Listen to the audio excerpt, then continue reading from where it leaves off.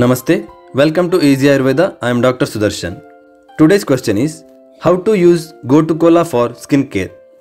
Gotu Kola or Centella asiatica is an herb used widely in Ayurveda. In Sanskrit, this herb is called Manduka Parni. Acharya Charaka writes, Manduka Parnyaha Swarasaha Prayojyaha Ayuhu Pradanyamaya Nashanani Balagni Varna Swaravardhanani Medhyani Chaitani Rasayanani. This means that Manduka Parnyaha Swarasaha, the juice extract of Gotu Kola, Prayojyaha, should be used. Ayuhu Pradani, it improves life expectancy. Amaya Nashanani, relieves several disorders. Bala Agni Varna Swara Vardhanani, improves strength, digestion capacity, skin health and voice. Medhyani, it promotes intelligence. This clearly indicates that Gotu Kola improves your skin health. Even the textbook Bhava Prakasha mentions that Gotu Kola is useful in diabetes-related skin diseases and anemia. According to an experiment carried out to study the antibacterial and antifungal activities of Centella asiatica, it was observed that it possessed both these properties.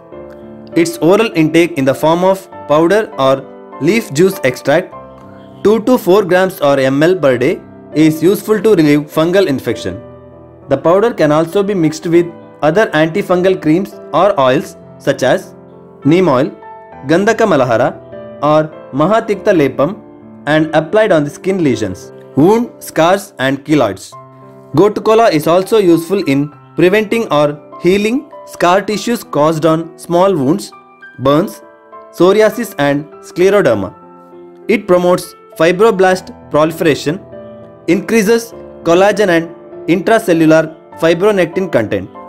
It improves the tensile strength of newly formed skin. Gotu Kola also reduces the inflammation associated with burns and wounds. For this purpose, Gotu Kola powder can be mixed with Ayurvedic wound healing agents such as Nimbadi Taila, Jatyadi Taila or Jatyadi Grita and applied externally.